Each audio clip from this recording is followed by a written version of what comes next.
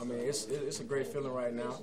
You know, tonight probably go out and celebrate a little bit, come in ready to work tomorrow and get ready for Virginia next week. Sometimes we stand them up, sometimes is there any adjustment for you going from Connect to those small little a little bit, you know, kind of seeing Connect back there the last few games, but Boone came in and you know, he put the ball where many times he put the ball where it needed to be, so it made the job easy for us receivers to catch the ball. So it wasn't that big of an adjustment. Did you guys prepare for as much so as you saw today and have a feel for where those soft spots were going to be? Yeah, we did. Our coaches, offensive coordinators, you know, they put a pretty good play,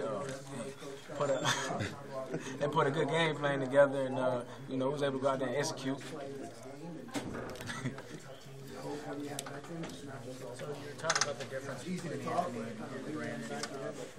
Anthony found out about 7 minutes before the game. Does that change anything for you guys with those wide receivers coming in? It doesn't matter. You guys practice a little bit with them.